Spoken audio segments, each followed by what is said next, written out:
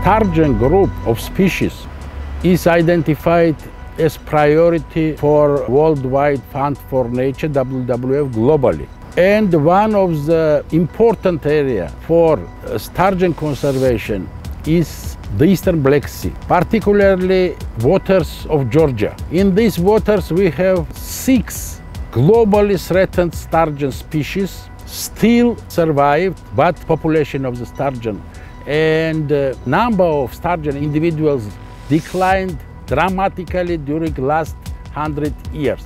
This is the reason why Rioni River is so important. This is the last spawning river. We don't have any other spawning rivers, at least in the Eastern Black Sea, not only in Georgia, but considering also Russia and considering Turkey. This is the global importance of this site. And we clearly feel our responsibility.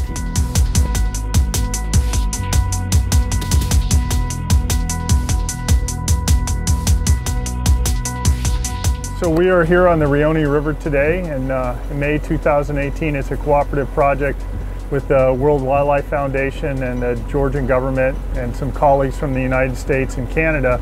I'm just amazed that, you know, there's 27 species of sturgeon and 6 of them occur in this Georgian river. I've scoured the literature and there's very little that's known about sturgeon in this system. And myself and my colleague John and Stephanie were invited by the WWF and the Georgian government to come here and try some different methodologies with the idea of developing a collaborative project that we could provide some assistance to help foster recovery of these endangered species.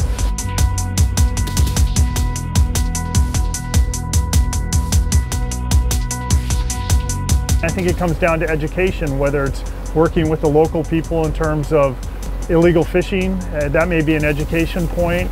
There's also questions about habitat in terms of loss of habitat through hydropower. I think there could be potential for better cooperation and communication with hydropower to work out and just communicate so that during certain times of the year we're allowing the river to run in a more natural state. I do have some concerns about sand and gravel mining because there's very little spawning habitat that's left right now in the Rioni, and I think it's of great importance that we protect that habitat.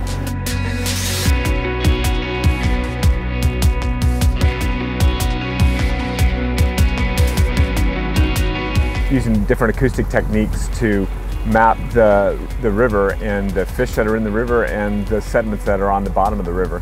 So I use an instrument that is high resolution, and it can pick up and make maps of what the bottom of the river looks like, and we can look at those sediments and tell us about the type of habitat that the sturgeon would live in.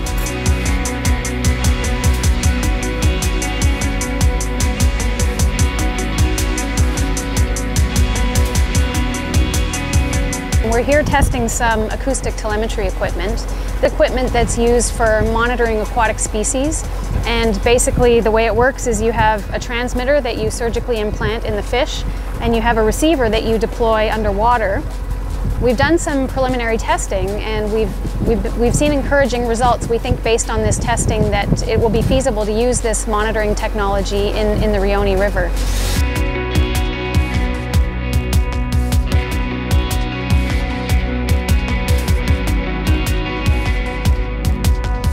So we've had great cooperation from the WWF and with the Caucasus National Park people to be able to take our instruments and be able to work in this particular river.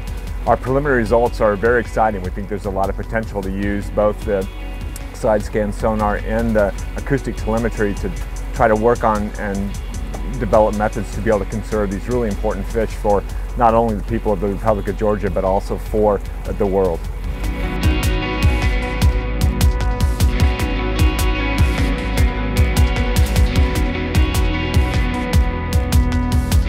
Our effort now is focused on conservation. It is clear that we should establish, we should assist government, we should lobby in the relevant governmental agencies establishment of protected area on this last section of the Rioni River where we have spawning ground, and I do hope our activities finally will bring successful results.